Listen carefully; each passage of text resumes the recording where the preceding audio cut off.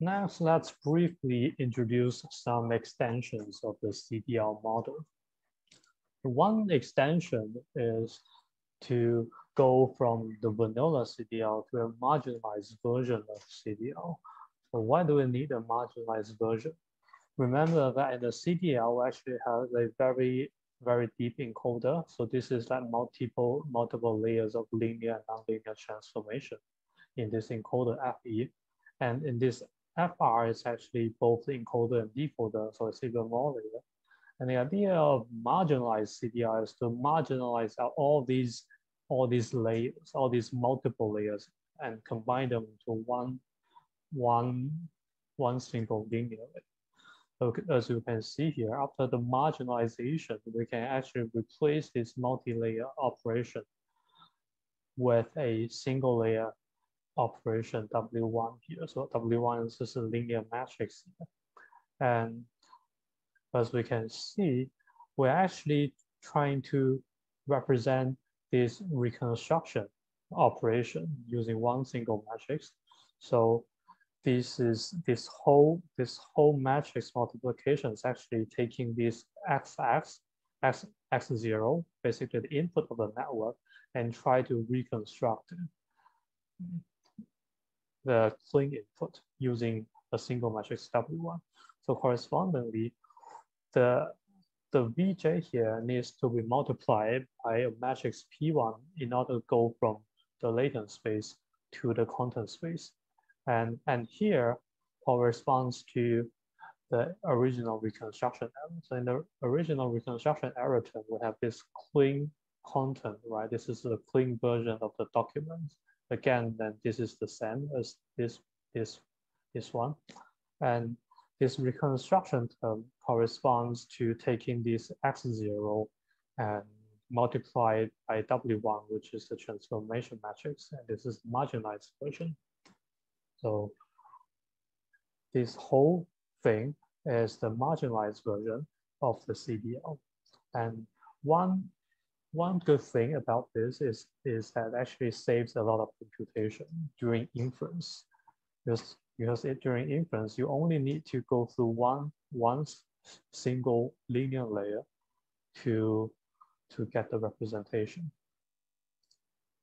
And another extension of CDL is to go from predicting the rating to actually care about the ranking. Because usually in recommended systems, sometimes we care more about the order of the recommended list than the actual ratings, right? We only care about whether we can rank the actual positive item at the top of the list. So correspondingly, we can modify the CDL model from predicting rating to predicting whether one user will like the one item more than the other. For example, here, this last step is actually trying to predict whether this user I is actually preferring the item J over item K. And another extension of CDL is to go from the asymmetric formulation to the symmetric formulation. Remember, in the previous vanilla version of CDL, we actually only have the deep learning model in the item side.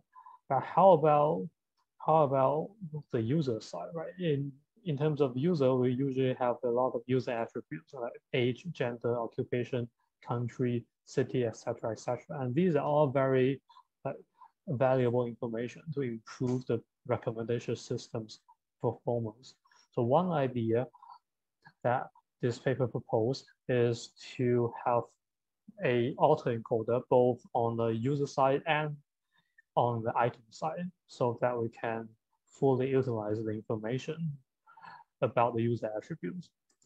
So the objective function of the symmetric CDL will be laid down in here. And this is, let's say that this is the asymmetric version, where we only have the one deep learning component for the item content.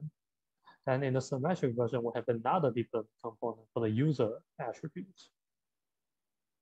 And the optimization process of learning the parameter would be the same as before. And of course, we can have other extensions of CDR. For example, in the CDR, we're actually using the bag of words or using a sequence of words as input. And alternatively, we can actually use some continuous factor like word fullback to represent the words, or we can use the TF-IDF of each word to represent the input.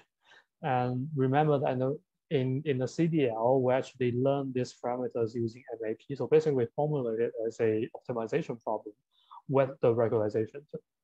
Alternatively, we can resort to a fully Bayesian treatment. So we can use either the sampling-based approach or the variation inference to actually learn the distributions of the parameters. And the nice thing about this is that we can actually have uncertainty estimate of how basically we can know how certain we are about our prediction, and therefore the model will be much more accurate and robust. And the third extension is, for example, we can take into account some extra information about, for example, the tagging information about each item or the network information among each item. For example, when we are recommending articles to users, then naturally we can take into account the citation network among the articles to improve the recommendation accuracy.